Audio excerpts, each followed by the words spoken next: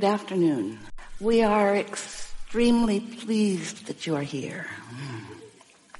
It is good to come together for the purpose of co-creating. You're knowing what you're wanting? It's going to move about. Even today, you're going to feel new clarity of desire occurring to you. You've been hanging around us for a little while, so you get the essence of what we know and what we want to help you to activate within yourself so that it is your absolute knowing. You know what you want. But more important, are you a vibrational match to your desire? That's the big question. Because a lot of people have identified by knowing what they don't want, what they do want, and by knowing what they do want, what they do want. A lot of you have identified what you want. But the question is your vibrational output a match to what you want, or are you matching the reason why you want it? Because if you're matching the reason why you want it, then you're not a match to what you want. And the law of attraction then does not seem like your friend. The law of attraction is this always precise responder to your vibrational output. But responder isn't a strong enough word, because what your point of attraction is, which means the balance of thought vibration that you emit, it's like you walk into this field, like a gravitational field. You're familiar with that. You live in one of those. And you also live in a vibrational responsive law of attraction field where what you've got going on, the law of attraction is responding to. And what's so interesting about that is that, yes, it's responding to you, and that's the only thing you have to know. You only have to know what your point of attraction is and what to do about it if it isn't the way you want it to be. But you're not the only one, just like with the field of gravity, you're not the only one who has this going on. And so it's like the most recent way of describing it that we have found for you. It's like you've got this bag of marbles that is magnetic in quality, that's gathering up for you your life experiences, gathering up your thoughts, your next thought, who you rendezvous with, even the memories that you find from past.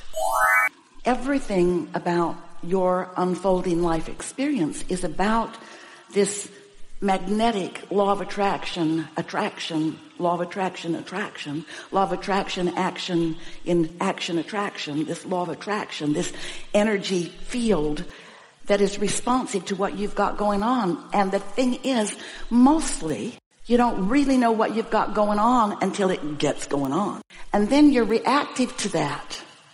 In other words, if something happens and it's not something that you prefer or want, your response to it causes a further attraction of it, because you live in a universe that is inclusion-based.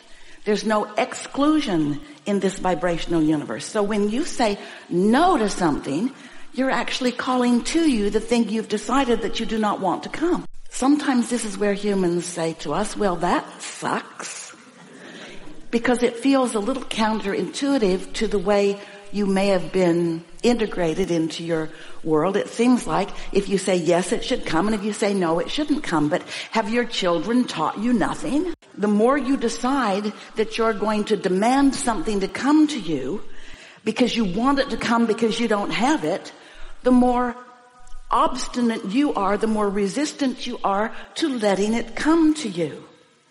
And the most important part of this analysis of how life goes for you is this: you are more than most humans understand that you are. You are more than this physical human point of attraction. There's a larger part of you, this soul of you, this source of you. We call it the inner being of you, who was non-physically focused before you focused into this body. And that non-physical part of you is still part of you, a big part of you, the biggest part of you. So there are two parts of you who are attracting. There's this source of you who is only love and appreciation and confidence and knowing and security and balance and well-being. There's that part of you. And then there's the human part of you who could be that. Sometimes you are or might not be. But if you have chosen in any moment in time to be resistant to the love that is you, you really feel that tug of war. Or when in any point in time you in your human beingness choose to be resistant to your appreciation of yourself or others, you really feel it. In other words, you feel the discord, the discomfort, the lack of harmony, the downright pain of not going with the flow of your eternalness, of who you really are. You just can't be in this physical form and look around and find things to hate without causing problems to yourself. Because as you focus upon what you do not desire, you gotta know your inner being is never gonna do that. Your inner being is always gonna focus upon who you really are and all that you have become through the life experiences that you have lived.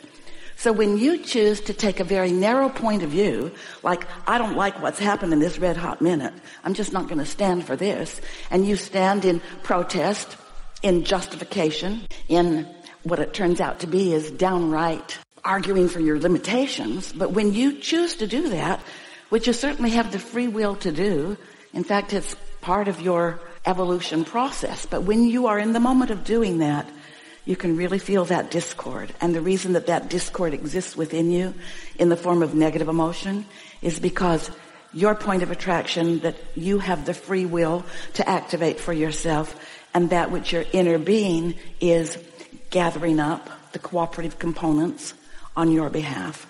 If those are in opposition, that's what resistance is. If they are in harmony, that's what allowing is. So there's this, you could call it a lot of things. We call this vibrational you, this vibrational reality, this you that you have become to, we call it your vortex, just because we wanted to have a focal point that you could focus on, and we wanted you to accept it as something that is real in your experience, even though it's hard for you to accept that it is real because you can't see it or hear it or smell it or taste it or touch it until it gets evolved enough that it comes into your experience in a way that you can interpret the vibration of it through your physical senses. We want you to accept the reality of it by feeling your way to it. So you could call it a lot of things. We have called this vortex a lot of things. We say, here you are, and here your vortex version of you is. And when you're in alignment, we call that a state of allowing, or the art of allowing. We have called it being in your vortex, or we call it letting what's in your vortex come to you. We call it being a cooperative component. We call it closing the gap. We call it being in the flow. We call it moving downstream. We've called it a lot of things because we want you to accept its summoning of you. We want you to understand that who you are is calling you to the fullness of who you are, because that's where all the good stuff is. When you ask, it is given. Someone should write a book. When you ask, it is given. But the reason that humans don't always know that is because you've asked, but it hasn't manifested where you can see it and hear it and smell it and taste it and touch it. So you say, well, if it's given, I would like it to show up somewhere where I can see it. And we say, it has been given, it has been revealed, but you got to realize it. You've got to be a vibrational match to what you're asking for. You cannot continue to be a vibrational match to the reason that you're asking for it. So when someone says, how are you? You really want to tell them this version. But humans don't want to do that sometimes because it doesn't feel honest. In other words, I don't feel so good might be the way you feel. What's wrong? I don't feel good. Well, what's wrong? Well, when someone is asking you, or when you're focused upon what's wrong, you're rarely focused upon what you prefer or where you're going or what's actually in the process. It would be like the gardener or the farmer or anyone planting a seed in the ground, making sure it's a viable seed and putting it in the ground and taking care of the ground, and then noticing that nothing happened. And so your reality is, I made some effort, but nothing's happening. Where in the vibrational reality, there is a lot going on. There's a whole lot of energy in that seed, and a whole lot of attraction power in that seed, and a whole lot of intelligence in that seed, and a whole lot of source energy affecting that seed, and a whole lot of becoming in that seed, a whole lot of becoming that you can't see or hear or smell or taste or touch yet, but it is happening. And if you can accept that it is in the gestation stage, it's like the fetus in the womb is in a state of becoming also. All of your creations are in the state of becoming. And if you could enjoy that knowing and that process of the evolution of the becoming, then you would be less likely to be resenting or regretting or impatient about it's not yet being fully manifested. And when you get the hang of that, life is so much fun, because now you're bridging that gap. Now you hatch an idea, you know it's on the way, you're eager about its becoming, you're aware of its becoming, you're tuned in, tapped in, turned on, so you get to watch the progress of it becoming. You feel like who you are, the creator of your experience with your own hands in your own vibrational clay, where you get to be in on every improvement that you make to this creation. So many others around you, all running around with their bags of marbles.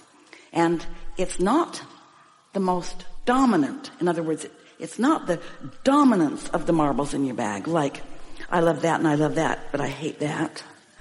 And I really want that and I really don't want that.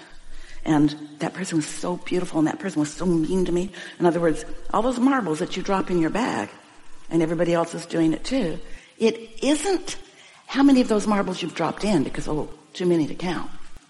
It's which of them are active. Which of them have attraction power right now. And that's what's active in your vibration. In other words, that's what your belief system is. A belief is just a thought that you continue to think, and a thought that you continue to think is an active marble that is attracting.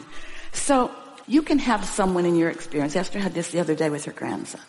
He's a teenager, and you know what we say about teenagers as you argue for the limitations of your relationship with them. Well, Esther's thinking about her bag of marbles, and she knows that she's going to see this teenager, and she's eager about doing that, and so she just dropped a whole bunch of marbles. The best feeling existing, not the ones she's reaching for, the ones that already exist, good feeling marbles. She just dropped them in her bag. It took her about 2 or 3 minutes. It was fun to do. And then a couple hours later she saw him, and he was so much like the marbles in her bag. And she thought, I'm the master of the universe. No, she didn't think that, but she is. Her active feeling about him caused him, you're not going to believe this, he came out of his bedroom, stopped doing whatever he was doing online, and came out of his bedroom and sat and visited with her. Esther thought, it's a miracle. They had the best conversation. And then.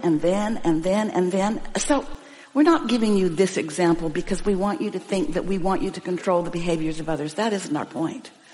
But how people, how situations, how inanimate objects, how traffic, how weather, how everything in your physical universe responds to you has everything and only to do with what you got going on in your bag of marbles. And you've got more control than you have even been thinking you have or practicing to exercise. In other words, existing happy thoughts are your tool for living happily ever after.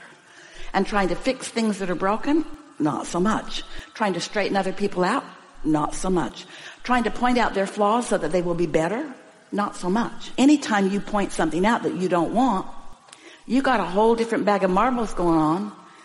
If you like this video, don't forget to subscribe, and see you in the next